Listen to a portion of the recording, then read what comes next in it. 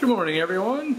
Time to get to work. I'm not at the store today, so gotta siphon out the rotting food there first thing this morning. Probably do a little bit extra water change, and then I'll figure out what else I gotta do. I know I spent the real early morning before I took a shower doing accounting work and some website stuff, so yeah, let me go ahead and get started.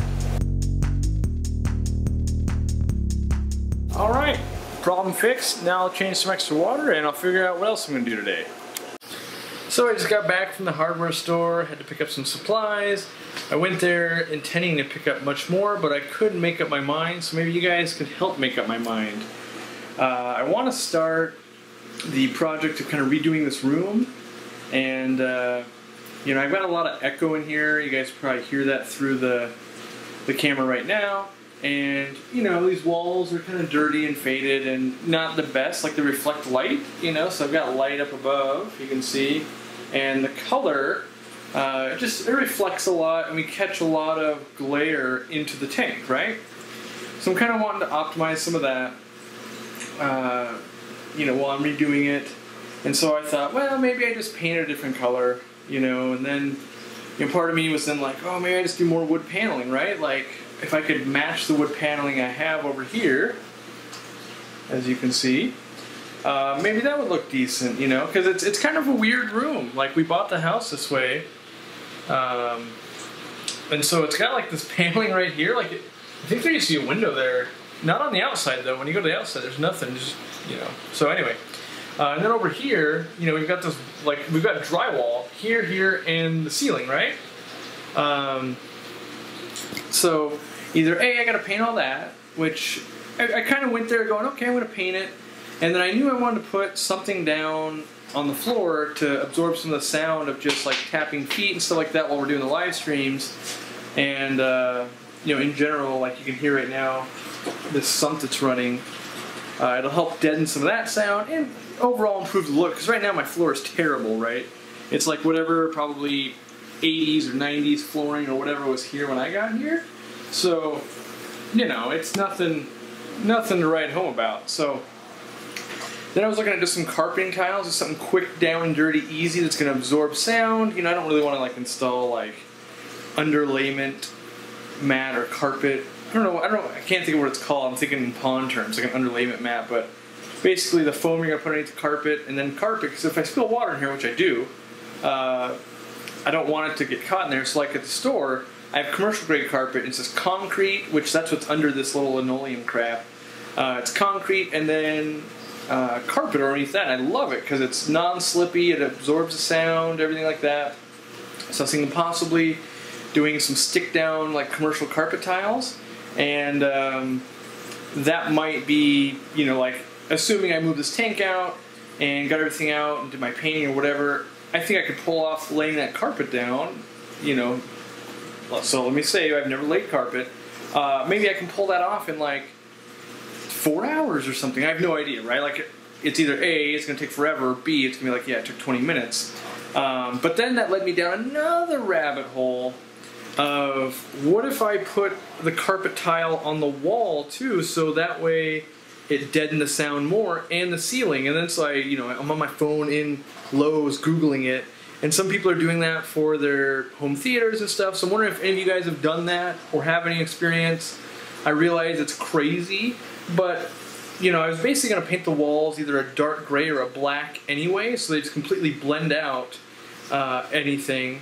And then, you know, we got to install the tank and all that, and then I can put stuff back on the walls, like maybe art pieces or something like that. So whether it's carpet tile that's absorbing some of that sound, or paint, I don't think matters too much in terms of a look standpoint. And I think it would go up relatively quick. But that being said, it's not made to go on a wall, it's made to go on the floor. And then for sure, like the ceiling might be a little weird, but you know, I could definitely get rid of all this kind of yellow tone, because it's like a, I don't know, it's not quite canary yellow or something, but back up here where the light comes in naturally from the window, and then near the light, it's definitely got some yellow in it, and I think that just changes the overall color of the room. So here's where I'm at so far. I've basically built the stand to hold the drip plate. You know, it's not a true drip plate, but it basically is going to pre-filter for me. I think I'm going to install it on this tank, and we're going to have the water come in through here.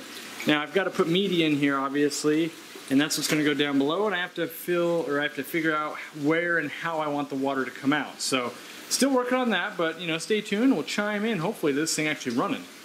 Well, Taco Tuesday is done. So here's what I got done on the filter. Basically, we've got water running in. It's collecting waste for me. I feel like I could improve upon that a little better. That being said, I probably don't care. What I'm thinking I'm gonna do here is turn this into a fluidized bed filter with the coldness media. The problem is I need to make like an insert there, like a something to keep the media from getting sucked down below, right? So I just haven't quite figured out the way I want to do that, so I haven't put any media in there yet. So I'm just going to do a lot of water changes on this thing until I figure that out. I mean, I guess maybe I'll put some temporary media. I'll steal some from another bin and just make sure it's got media, but I do want to improve upon it, so I'm zoomed in. Dang it. What else? I'm trying to think what else I need to do. I'm going to feed fish. I know that. Yeah, I'll get that set up. I'm going to work on this a little more and then get that set up. So someone had asked how the one tank at a time tanks are going, so I'm kind of cluing in here. Here is the African cichlid tank. You can see, you know, we don't have like crazy growth yet, but they're still planted, you know, and they are growing. You can see here, like, some of it's made all the way to the top at this point. There's a couple they dug up, you know. All the water sprite I put in here that I wanted them to eat, they haven't. They ate all the duckweed at least, so that's good. But I'm probably gonna have to move. I probably need to remove this water sprite because it's gonna start blocking light. But you know, otherwise, the tank's been doing well. Auto feeder's getting low. Gonna have to refill that soon. You know, definitely disappointed in the quality of these labs. There's no doubt about that. Still got. She's probably ready to spit by now. But otherwise, you know, I think they're doing good. Yellow labs growing faster than morai. That's, oh, sorry, I zoomed in on accident there. Yellow labs growing faster than morai. That's to be expected for the dolphin cichlid there. And yeah, so, you know, this tank, not show quality yet by any means, but the plants are growing in. And, you know, it takes time. That's the thing, is what's going to happen, you're going to see it like, doing nothing, and then be like, wow, this thing looks amazing because it all grows in. But we're waiting for that to happen still. And yeah, so let's check out, what can we check out next? We can check out the molly tank, right? Yeah, so that was the next, you know, we wanted an update on that as well. So we'll walk over to there. That's what we've got right here. And this tank's finally, I think, starting to come alive here. The fish are really starting to thrive. You know, so they're doing well. The plants have all, you know, finished converting. I do need to start, I probably need to put in a nerite or two. We're getting green spot algae on some of these crypts, as you can see here. So, you know, that'd be good. The shrimp are starting to reproduce. They just hitchhiked on with plants, or maybe they were here when we started the tank, but, you know, they're definitely feeding and eating well. You know, they're full. They're starting to put, you know, color on a little bit. They still all, I haven't really looked at that, they still all present as female. I'm hoping that one of these turns into a male soon, because otherwise I just have like the biggest group of females ever. What's he back there? That's, you know, just another, they all look female at the moment, which I almost feel like they should be showing male and female by now for dang sure. So maybe I'll have to write Greg and be like, hey, I need you to send me a for sure male because I got a problem here. I got all females, but we'll give us some more time. I'm patient. Let's see, what else? Still no action out of these angelfish. I mean, they're definitely acting. I don't want to walk over there yet, but they're cleaning the cone.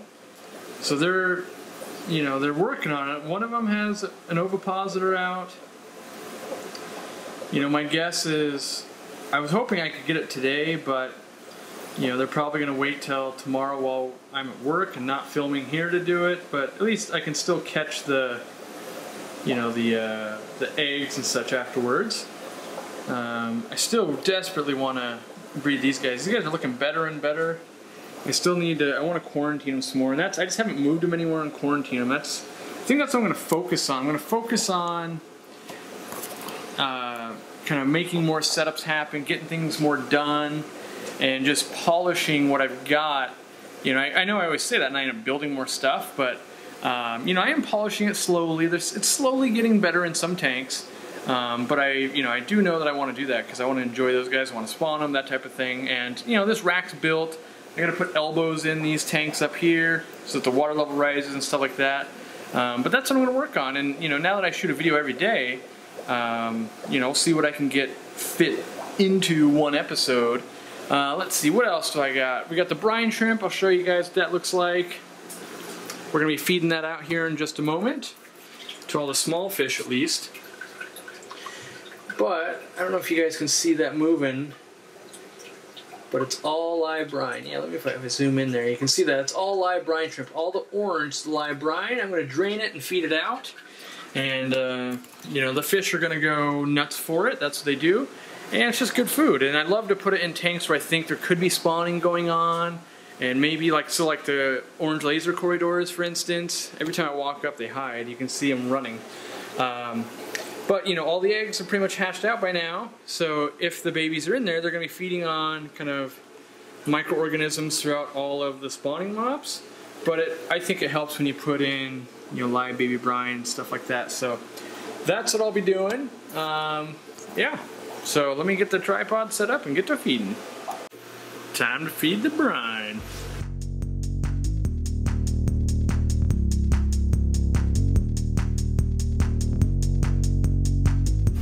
Alright guys, I'm going to finish up feeding a little bit of the dry food and then I'm done for the night. So thanks for hanging out with me today and I'll see you tomorrow.